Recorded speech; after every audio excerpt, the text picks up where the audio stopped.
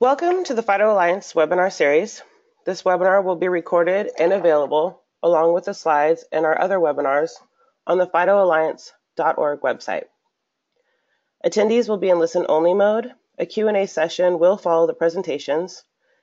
Enter your questions at any time during the presentation in the chat box in the GoToWebinar interface. Today's webinar will explore the exciting new project from NIST, National Cybersecurity of Excellence, also known as NCCoE. Working in conjunction with the industry subject matter experts and stakeholders, including members of the FIDO Alliance, the NCCoE has launched a mobile application single sign-on project that integrates FIDO authentication for public safety and first responder personnel. To explore this new project, we are joined by Bill Fisher of NCCoE and Jeremy Grant of Venable. Jeremy, over to you.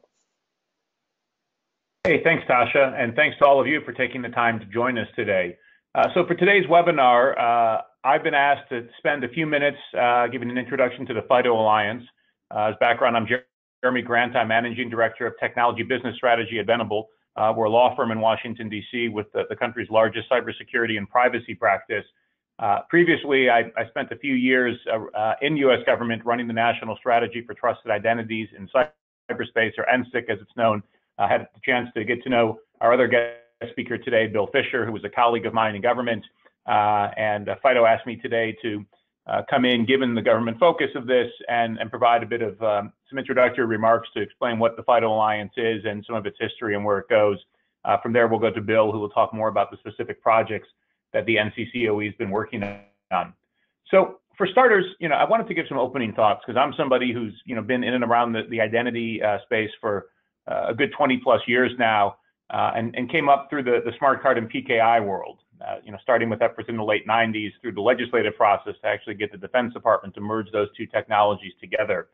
And for many years, when we were talking about access control for first responders, we were focusing on smart cards and PKI. I think a lot of people remember, good government efforts in partnership with state and local governments around the first responder access card, which was one model that wasn't, in fact, in many cases today still being used for delivering secure access for first responders, both to applications as well as to different sites where they might be responding.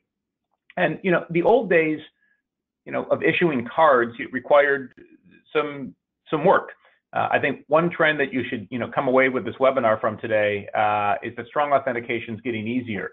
So in the days when we were building some of these systems, we'd have to issue a card and tie that card to a certificate authority separately. Then if you wanted to use the card in the device, you'd have to get a separate reader. If you wanted to try a biometric, that could involve another reader or perhaps an integrated reader with a smart card reader like the one you see at the bottom of the page. Or for alternatives where you couldn't use the card, you might use a one-time password token. All of these things basically meant that somebody who was using these solutions had to carry a whole bunch of different things with them, which would create some issues depending on the use case. So I think what's interesting in the market today, looking at where we are at 2017, is what once required all of these different devices and peripherals tied to something now ships out of the box today in pretty much every device you get these days, whether it's a smartphone, a tablet, or a laptop, and really regardless of the operating system or manufacturer of the device. And these things are pretty interesting that we use today. They have a couple common elements in common. One is the use of secure, hardware-based isolated execution environments. That's a bit of a mouthful, but think of the TPM, Trusted Platform Module chips in Windows machines, trusted execution environments in Android devices, or the secure enclave in Apple devices. These are all things that are capable of generating, securing, and applying cryptographic key pairs. And the second is that every device these days, or almost every device, comes with multiple biometric sensors, a fingerprint sensor, a camera that can be used for face and sometimes iris, a microphone that can be used for voice recognition.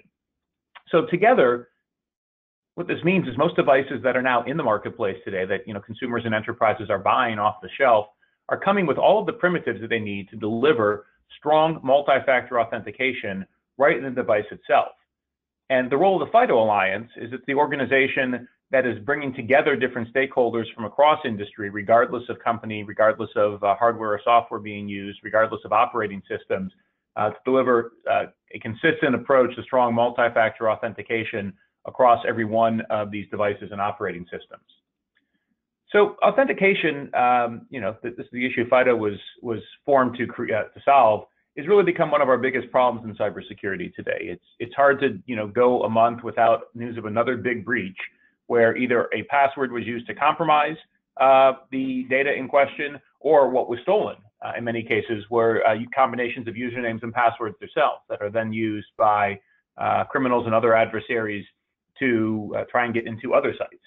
And the problem's actually been bad and has been getting worse. So last year, the Verizon 2017 data breach reports showed that 81% of breaches, of hacking breaches, involved the use of weak default or stolen passwords, which is really a pretty stunning number. It means it's an anomaly these days when a major breach happens and a password doesn't provide the vector of attack.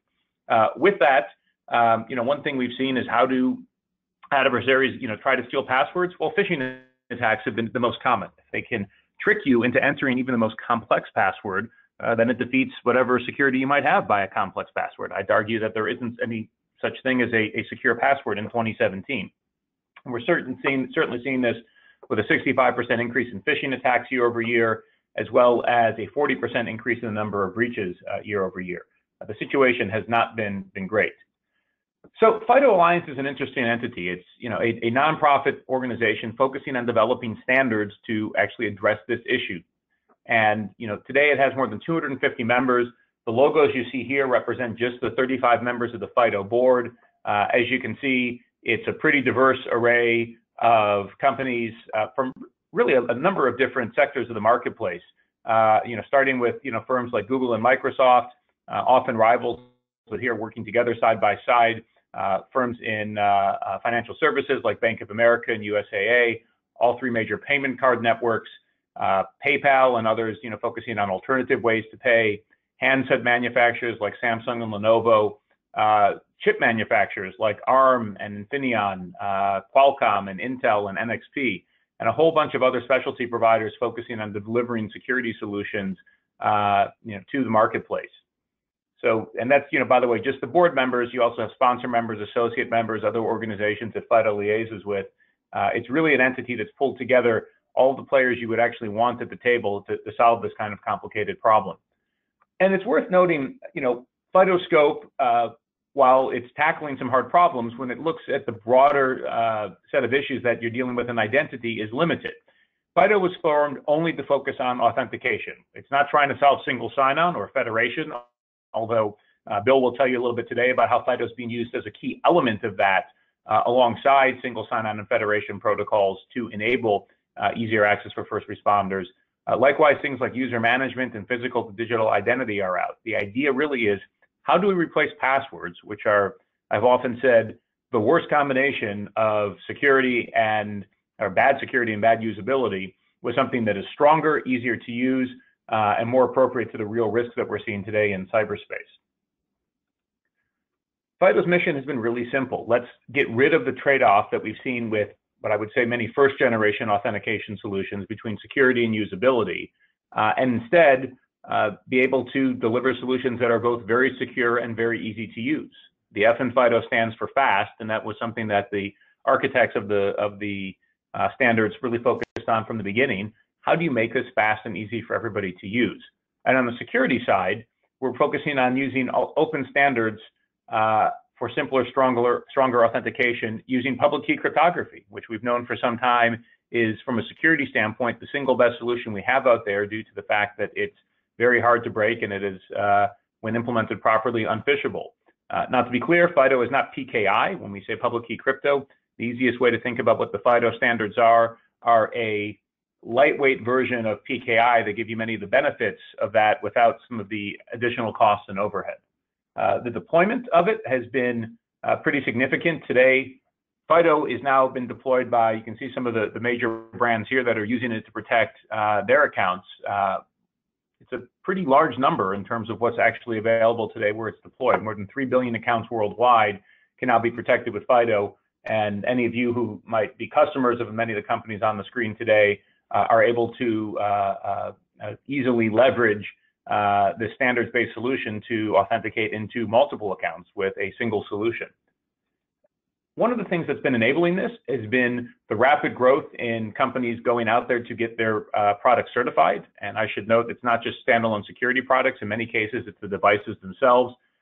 It's been a pretty spectacular acceleration with the FIDO certification over the last couple of years. We've gone from where certification was just launched about 2.5 years ago to now having nearly 400 FIDO certified products.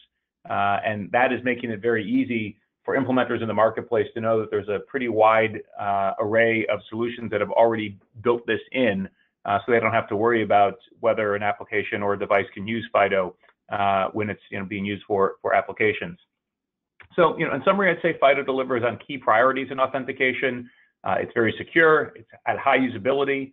We haven't talked about it much today, but the way it's architected is done in a way that actually is great for privacy. And because it's based on open standards that are available for anybody to implement, it ensures interoperability across devices and operating systems, which is really key in terms of lowering the cost of deployment, and as well as also making it much easier for different deployers to be able to trust the solution. So with that, we'll have more time to talk about what FIDO is during the Q&A session. But at this point, I want to hand things over to my colleague, Bill Fisher, who now will talk to you about some of the work that's been done at the National Cybersecurity Center of Excellence. So Bill, on to you. Great, thank you so much, Jeremy. Everybody should be able to see my slide deck at this point in time.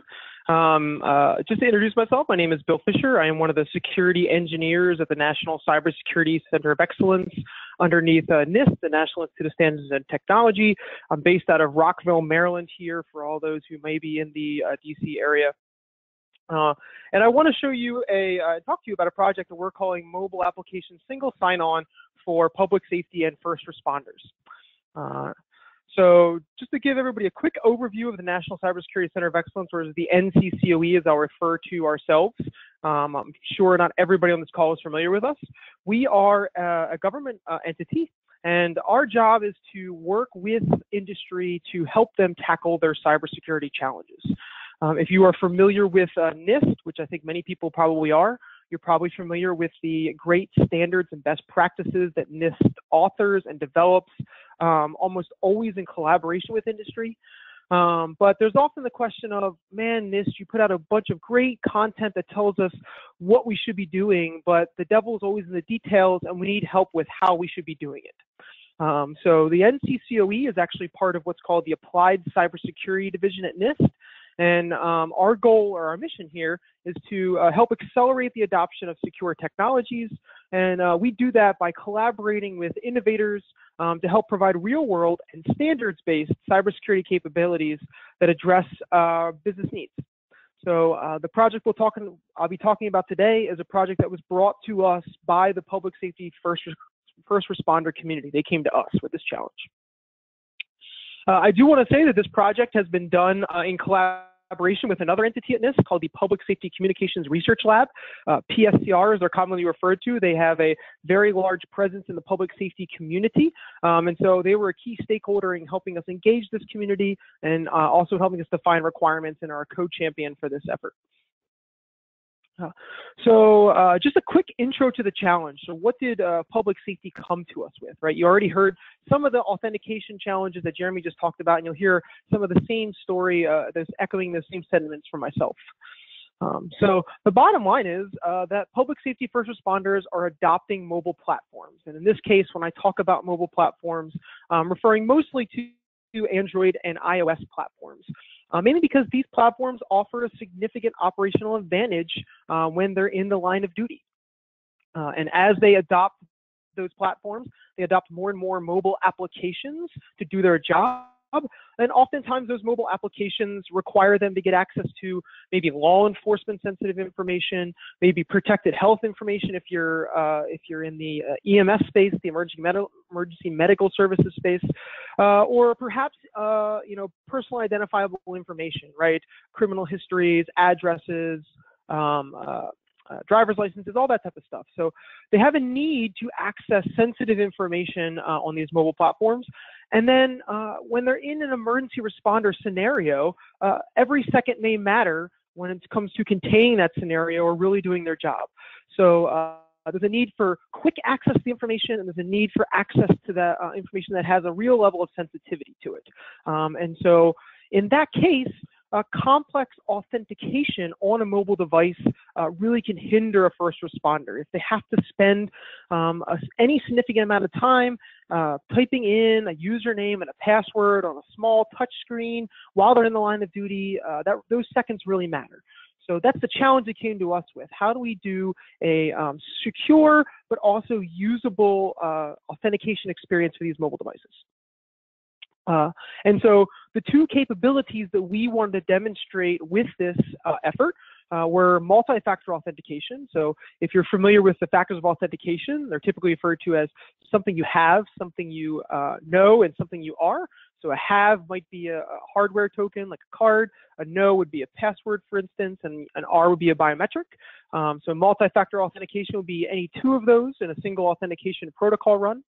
And then we wanted to provide them a single sign-on experience, right? So you authenticate once with that multi-factor authentication, and then you just leverage that initial authentication for all the other apps you want to get into without having the need to re-authenticate. So those were the sort of core capabilities and goals we wanted to bring to public safety for this effort. Just to touch on some of the background of the solution you're about to see and sort of why an entity like public safety would come to the center, I'll highlight a few of the benefits of the reference design that we've built out. One is that, as I said, NIST works highly collaboratively with industry, and the Center of Excellence is no different. We worked very, very closely with lots of subject matter experts in this space, from mobile security to identity and authentication. And in this case, we are working directly with the individuals who authored the standards that we used, right? We're working with the FIDO authors, we're working with individuals from the Internet Engineering Task Force, all these wonderfully smart people. And then eventually we actually teamed up with 5 companies. You'll see here at the bottom our mobile SSO technology vendor build team. And these companies here donated their time and effort, engineering time and technology, to help us build out the solution I'm going to demonstrate to you today. So one of the key benefits for an NCCoE build is this massive amount of industry collaboration, the knowledge base, and the mind hive that comes with that. Additionally, we are NIST, the National Institute of Standards and Technology. So standards are at the core of all the work we do. You can see on the top line here some icons for standards that we've used in this build. This isn't even all the standards, it's a subset, but all of these standards were used in this build we're going to show today. And we wanted to really demonstrate for public safety what's available on some of the modern commercially available mobile platforms. So in this case, some of the single sign-on technology you're going to see and the standard that exists around single sign-on, that's really only been possible on these mobile platforms since Android 5X and above, and since iOS 8X and above. So that's really only the last like 2.5 years or so that this technology has been possible. So we really are using some of the latest technology in this space. The last benefit here, and you'll hear me talk a little bit about this, a little bit more about this at the end, is the NCCoE, as with most of this, puts out what we call special publications. And in this case, the NCCoE puts out an SP 1800 series guide, which we refer to as a practice guide. So the goal here, the way we sort of accomplish our mission in getting industry to adopt good cybersecurity practices, standards and best practices, is by putting out a practice guide like this that shows industry how to do it. And so that guidance will include all kinds of technical decisions that we made in this build. It will also include technical decisions we didn't make and some of the trade-offs we didn't make. It'll elucidate that for organizations. We realize that every organization's IT infrastructure is a bit different, and they may make different decisions or trade-offs. We will obviously include lots of lessons learned from actually rolling up our sleeves and working with the technology and the standards and best practices and building and implementing this. We will include a full set of build instructions. This is literally like a point and a click and a drag and a drop, and show you exactly how you can replicate in your own environment what we have done in our lab environment. And then lastly, we'll include some functional tests, which aren't meant to be completely exhaustive, but are meant to be some nice tests that any organization that's implementing this build could do to gain a level of confidence that they're gaining the same security characteristics that we are talking about inside the build. And so just a quick note to say that we tackled this project because public safety and first responders came to us with this challenge space. But there's really nothing in this build that that couldn't be implemented by any other sector or any other organization. We're using iOS and Android. We're using all commercially available standards and best practices. And so any organization that has a challenge of securely authenticating to and then getting a good single sign-on experience for their mobile applications could leverage this architecture.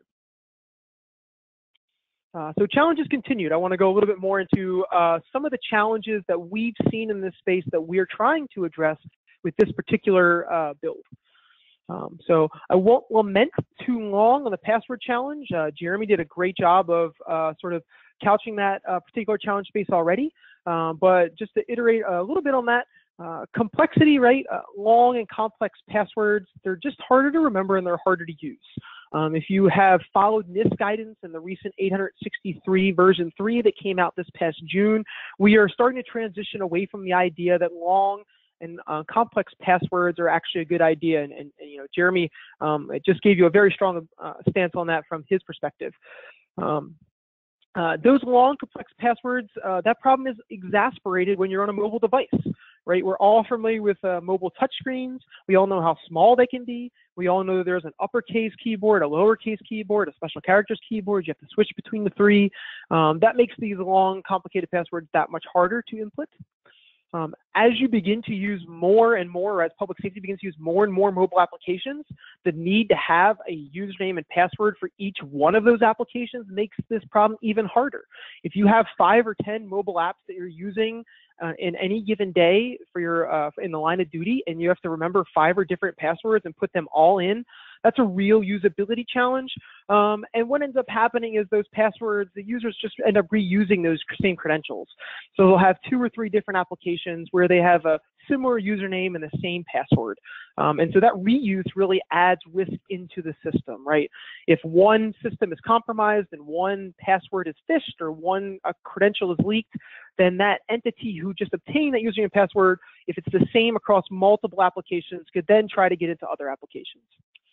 And as Jeremy already mentioned, passwords are very easily phished.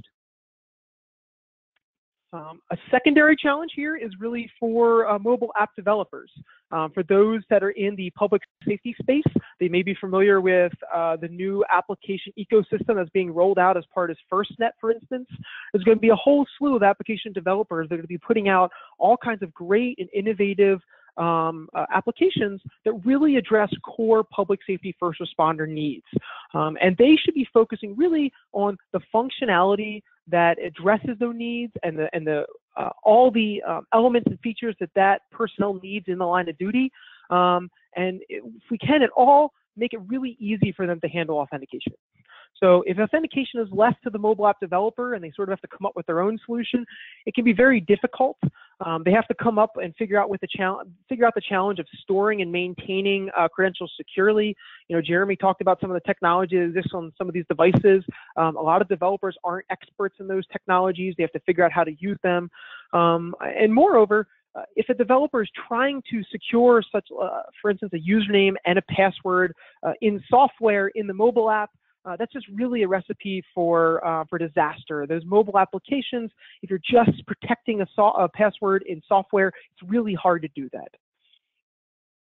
And then lastly, and this is true for public safety, but really for all organizations, identity and credential management is a challenge, right? If you have separate credentials for each resource that you have to issue and then maintain and revoke, there's real costs associated with all of that infrastructure that you have to maintain. It's a burden on your users, but it's a burden on your administrators as well. One particular metric that a lot of organizations look at is the number of help desk calls, right? So for instance, every time a user forgets their password, they call up the help desk and have it reset, right? That's a real time and expense incurred by an organization. And so the more credentials you have to do that for, the more expenditures you incur. And then, as I mentioned before, that risk of credential reuse, it's sort of promulgated by the end user who's trying to just figure out how they can, manage all their own credentials, but the risk is really realized by the organization, right? If credential reuse occurs and multiple applications are compromised because of that, that risk is actually realized by the organization. So we are attempting to solve that, as I said, with multi-factor authentication and single sign-on. So I'm going to show you guys a couple videos here in just a second, but let me give a quick rundown of what you're actually going to see in those videos before I show them to you. So one of the reasons we wanted to have Jeremy sort of go first with the FIDO presentation is because FIDO is the core protocol that we've used to handle multi-factor authentication. And we are actually using both FIDO specifications. We'll show you both in this build. So the first one we'll show you is a FIDO UAF authentication, and that uses the biometric modality that Jeremy was referring to. So in our case, we're getting multi-factor authentication in this build through the combination of a user's fingerprint, so that's the something you are factor, and a private key that is on that device, and that's the something you have factor.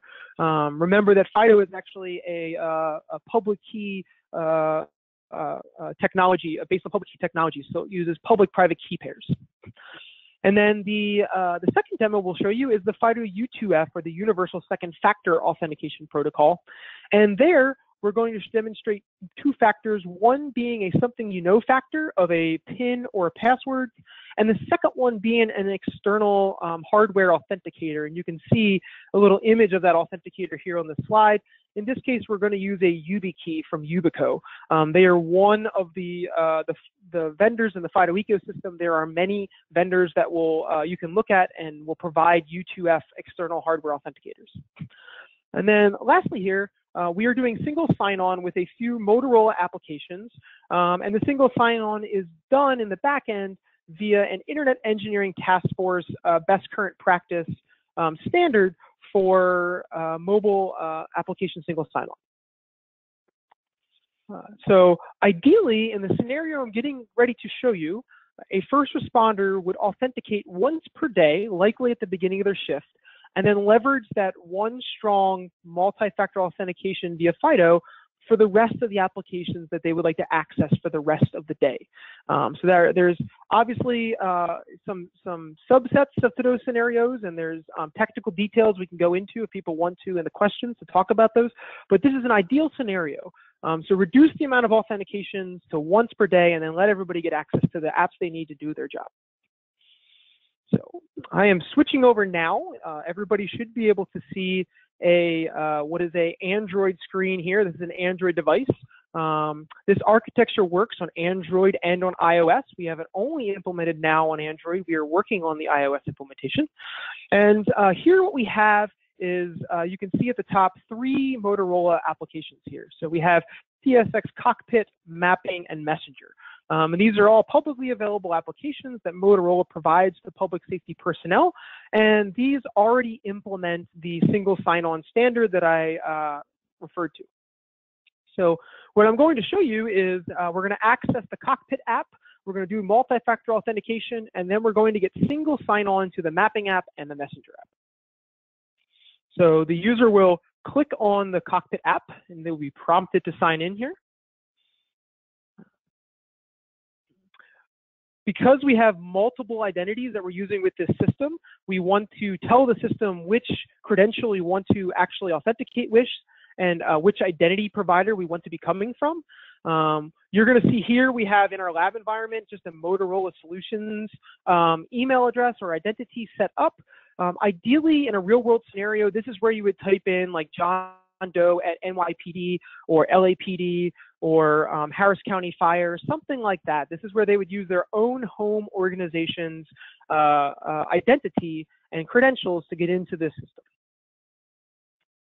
So once that happens, the user is prompted for a FIDO authentication. So in this case, this is going to be the FIDO UAF with the fingerprint and the private key. They will click OK to use their FIDO credential. They are now prompted to put their fingerprint on the sensor. We don't have this in the video, but at this point in time, the regular fingerprint sensor that's on your Android, whether it's like a Pixel or a Galaxy device or on your iPhone, that's the same sensor you would use. And the fingerprint must be pre-registered prior to this step. So if the public safety first responder individual was already using that fingerprint sensor and it's already registered, they don't really have to do anything in that sense. They don't have to register the fingerprint to the device. If they haven't registered a fingerprint, they'll need to do that before this step.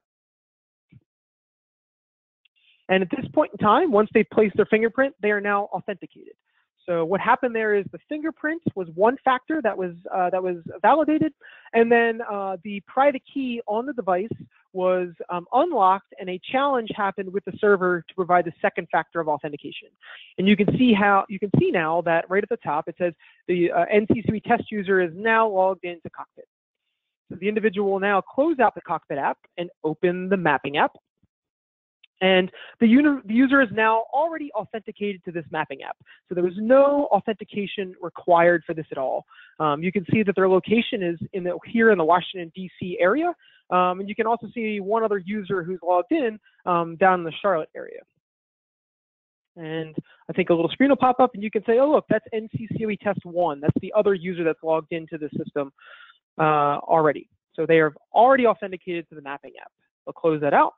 They'll open up the Messenger app, and voila, they're already authenticated to the Messenger app as well. So there's no additional authentication required there.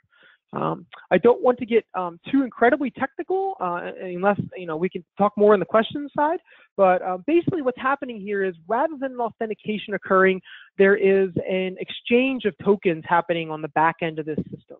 And so each time these apps, the user clicks on one of these new apps, on the back end, that application server is checking to see if that user is already authenticated, seeing that they did log in already with that FIDO authentication, and then each app is just given a token rather than having the user re-authenticate. And all of that is opaque to the user. So that was a FIDO UAF authentication. I will now switch over, and it'll look very similar here. This is a FIDO U2F authentication. This is the same device, the same Android device here. So you'll see some similarities between these two demos. Again, they click on the Cockpit app and they click to sign in. One difference here is you'll notice that the domain is different. They're not actually using a Motorola Solutions identity. They're going to use a identity here that's inside of our lab at the NCCoE. Again, this would be something like an LAPD or an NYPD credential they'd be using here.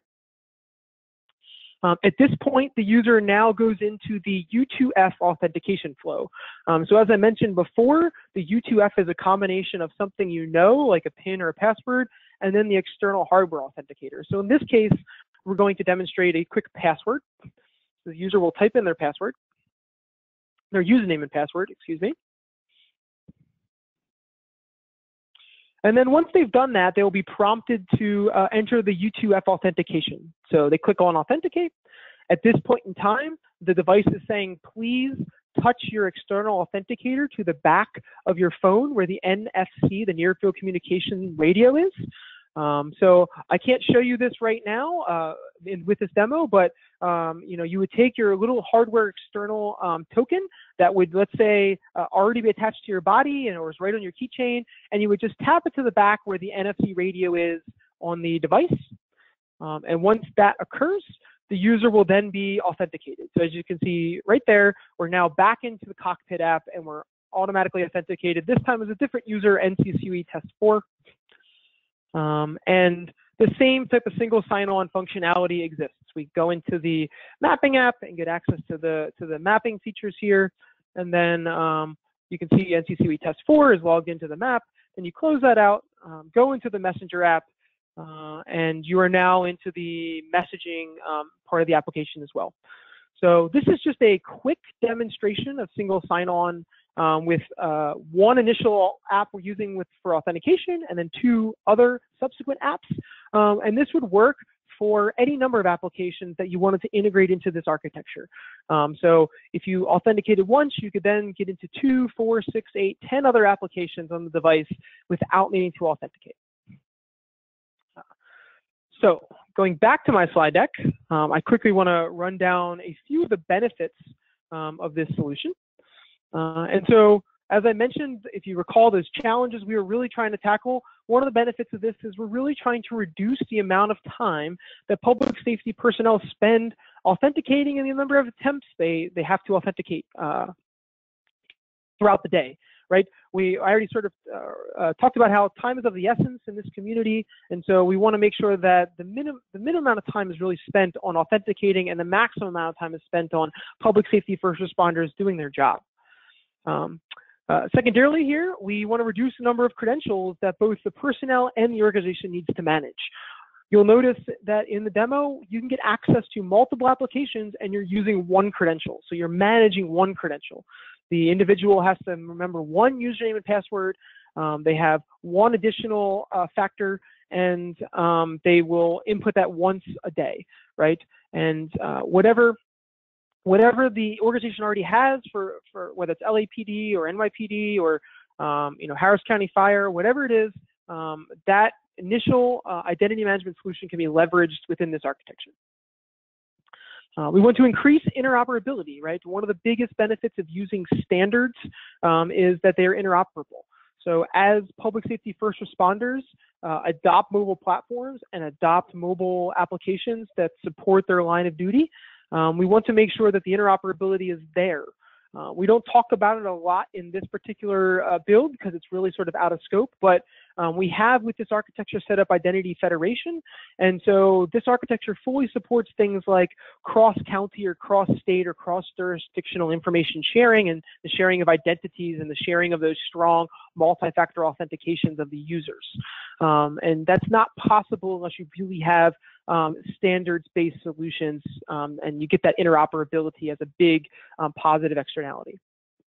And then, as Jeremy talked about, we love the authenticator flexibility that comes with the FIDO ecosystem, right? So when Jeremy was talking about FIDO, the standards part of it, the good, strong, secure security part of it is, hey, let's make sure people are using that public-private key pairs to do this authentication, right? But when it comes to the authenticators, whether it's an external hardware authenticator or some form of biometrics, the market competes on that. And so if we showed a couple implementations of a biometric and a hardware, but if that doesn't work for a given set of requirements for a public safety organization, they can go to the FIDO ecosystem, they can see all the vendors that are there, and they can have an array of authenticators to choose from that might better meet their needs.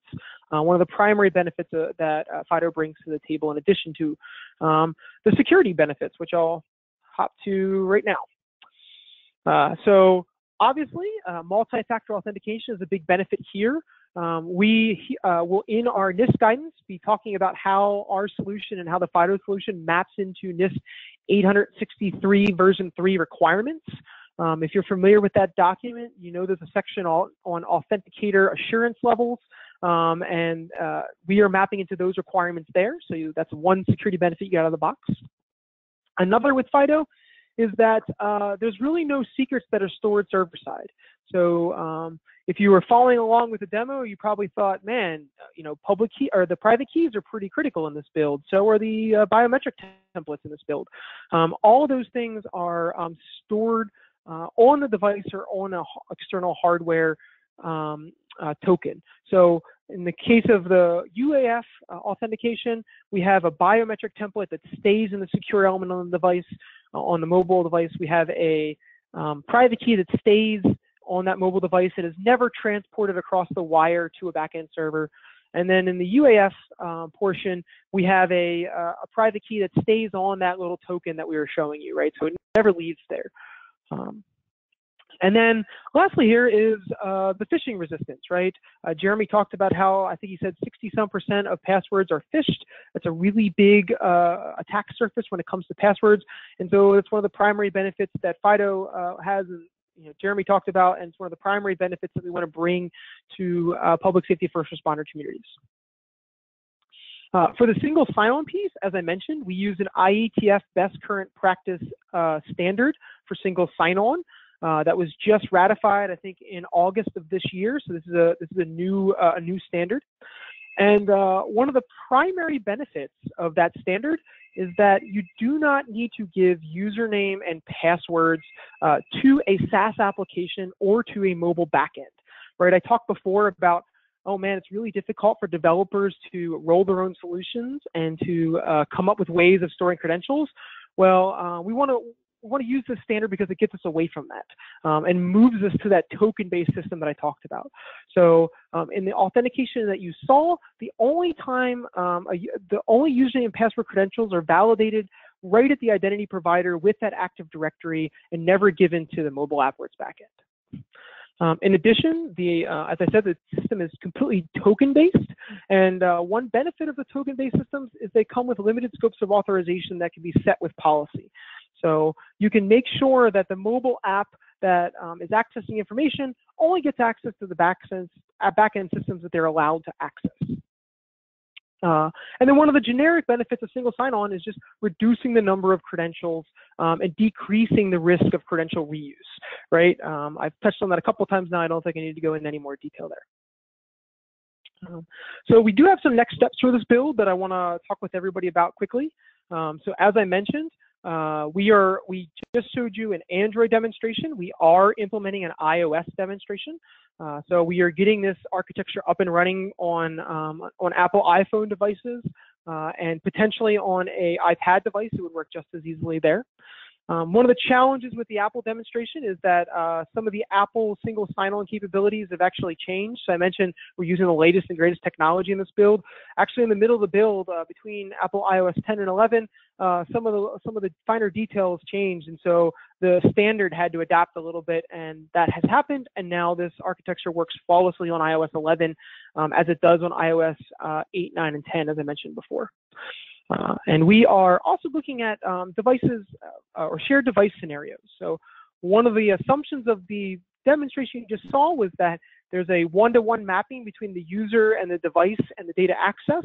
And that is largely true for law enforcement and largely true for fire entities, but may not be quite as true for some other subsectors of public safety like emergency response. And so if you need to be able to log out quickly and then hand that device to someone else and then have them log in quickly, we're looking at that scenario as well and what may be the requirements for those use cases.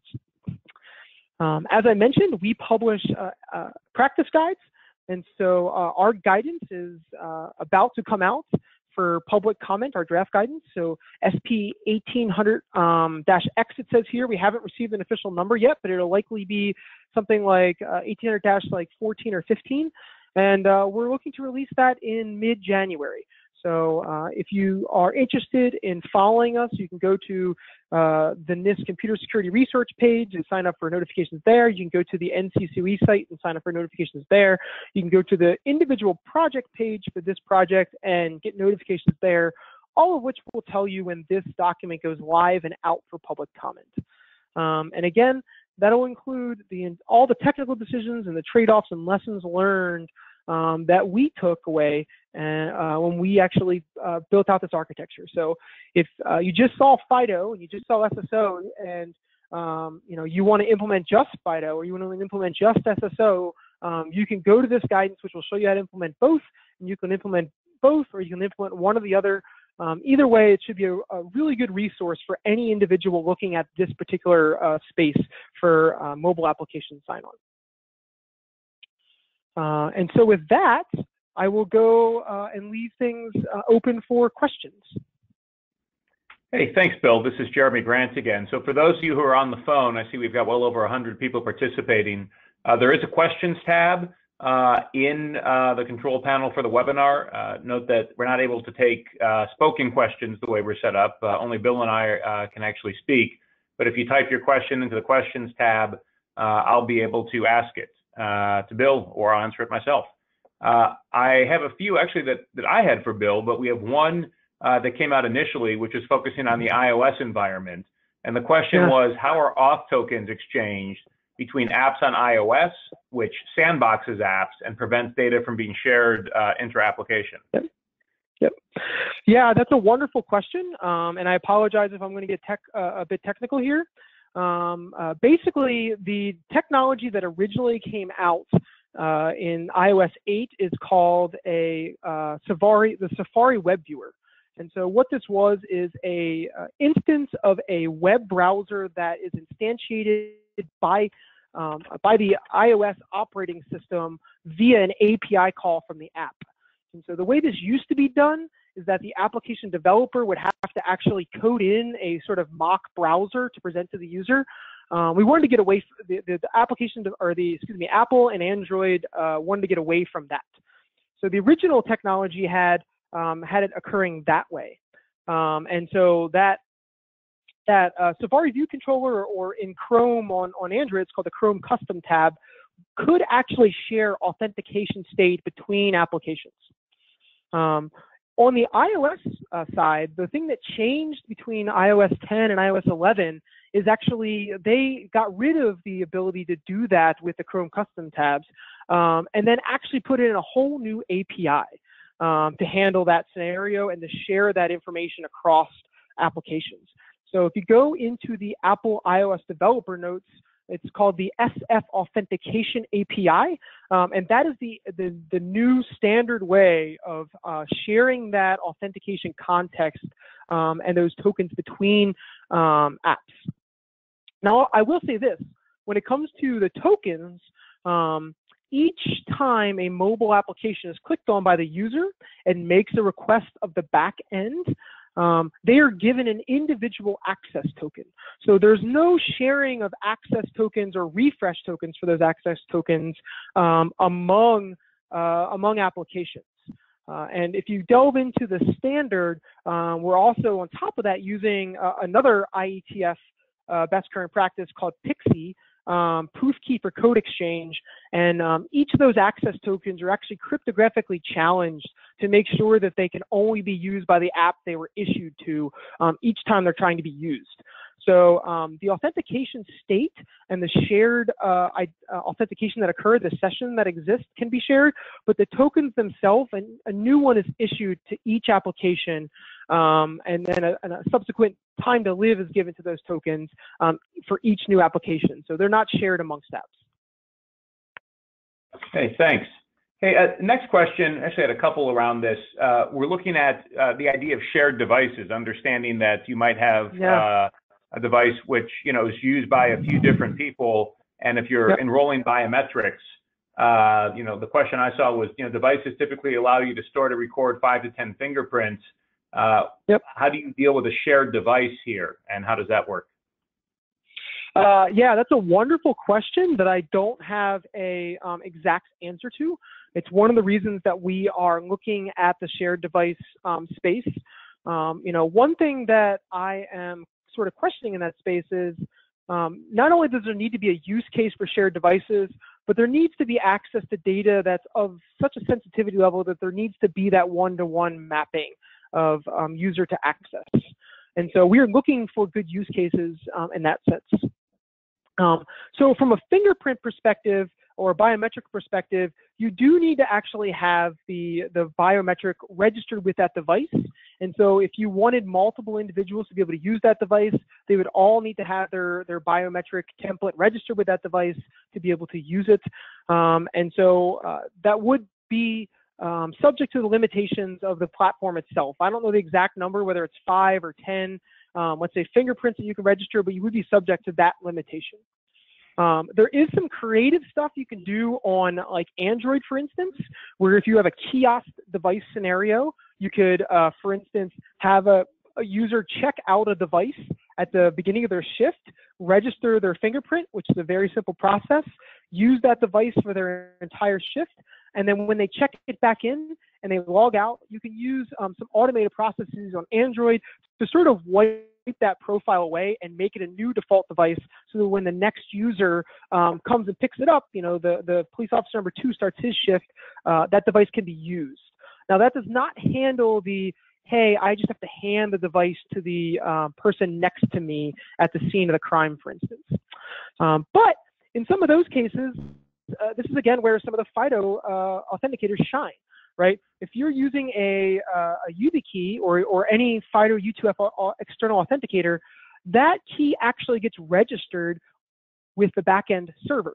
And so you could actually just present that key to that device and without having to have it pre-registered, and authenticate right then and there. And then you could hand that to the person next to you after you log out, and they could then present their key. And so long as it's registered with the backend server, which probably is because they have their own device likely and they've gained access, that they can also authenticate. So that type of discussion, those types of questions are the types of ways we want people to think about their requirements and looking at authentication. And one of the big benefits of the FIDO diversity in the FIDO ecosystem. Good. As you were talking, there were 3 or 4 people popping up in the question section saying, "Hey, she mentioned the U2F use case for shared devices," and then you did. Yep. So, yeah, exactly right. Yeah.